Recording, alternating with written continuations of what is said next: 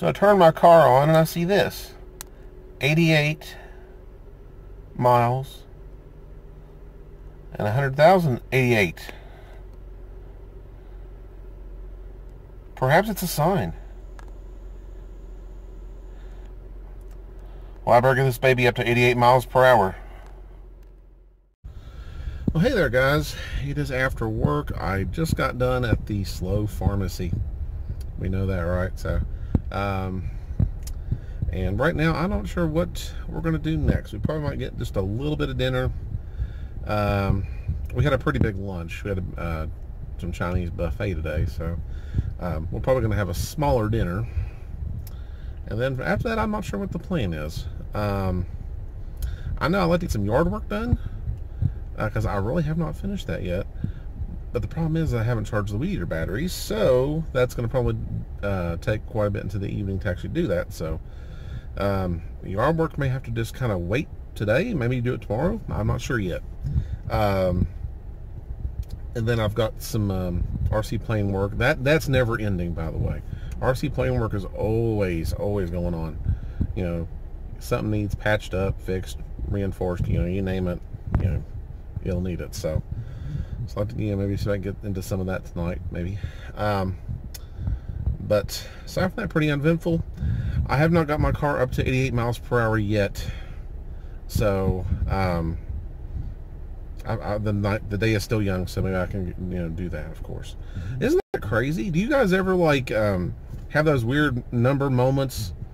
I know there's the people that, like, you know, they always look at the clock when it's 11:11, you know, or there's some, you know, thing with the whole 11:11. But there are certain numbers, you know, that you know, that certain people like, you know.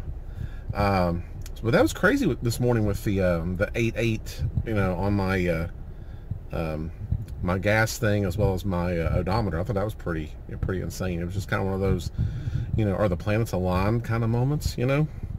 So I thought that was kind of funny. Do you guys got a favorite number that you like? As for me personally, I think I always just stick with the default. I love the lucky number 7. I mean, I really don't have a favorite number or anything. So, but do you guys got a favorite number? Yeah, just leave me a comment or something. Let me know.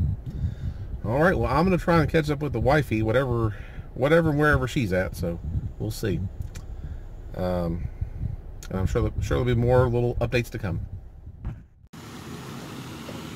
All right, we're here at the park, and this is what's left of the Fruit Loops milkshake from Burger King. As you can see, it's absolutely terrible. Look at that. It's almost empty. And it came that way. We should take it back. We should, shouldn't we? Yeah.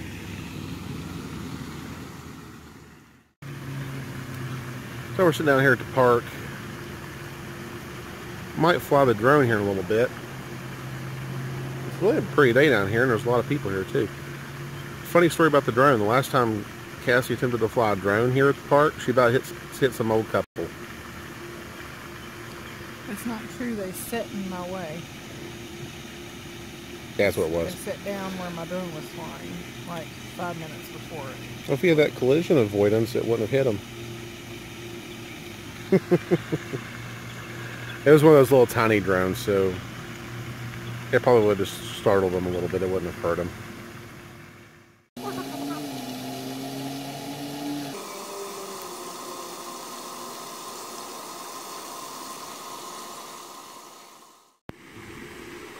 That's Cassie's drone targets for today. Well, she hasn't hit him yet. There it is.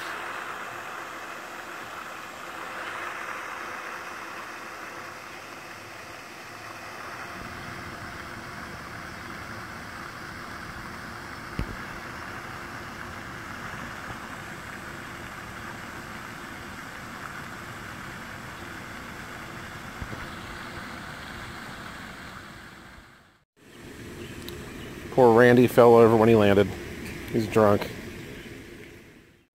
Well, hey there, guys. Well, the night is pretty much over. I'm ready to go inside. So, I want to thank you guys again for watching. Remember, if you put your mind to it, you can accomplish anything.